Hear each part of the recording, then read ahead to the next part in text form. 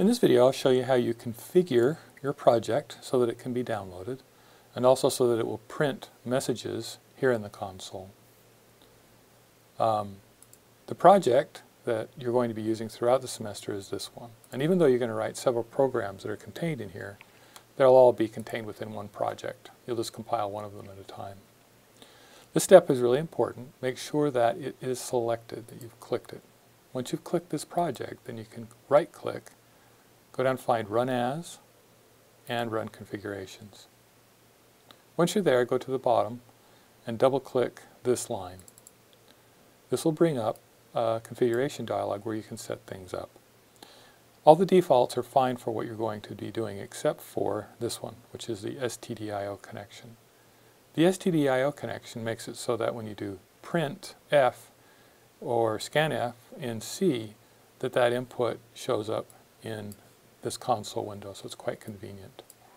So click that. Click the box that says Connect Standard I/O to Console, and then pick one of the COM ports. Now you'll usually be presented with a number of options here. You'll usually get COM1 and JTAG UART, and there may be others as well.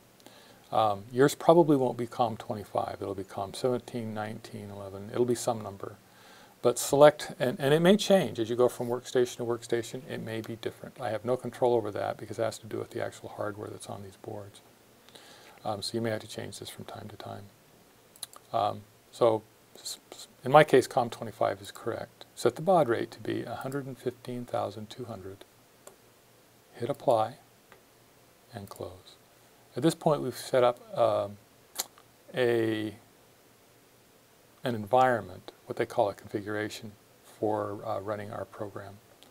Once you've done that, all you need to do is click this button. This green button looks like play, and hit it. And what it'll do is it'll say launching your program, and you can see it gives you a progress bar. And mine usually goes to about 44%, and then it just completes. And if we've done everything right, we'll see that Hello World shows up there. Just by way of review, this is for this program here, this main.c. And the Hello World here is a result of this printf statement and us setting that standard I/O in the configuration so that it prints it here. If you look down at the LCD display on your board, you'll also see that it says Hello World on the LCD written in red. So at this point, you'll have, if you've done all of the 4 videos so far, you've configured your directories, you've extracted the class software and imported it into the SDK, you've downloaded a bitstream to the FPGA, and you've downloaded and actually run a program on the FPGA. So now you're ready to go. So I'm looking forward to a fun semester of 330 with you.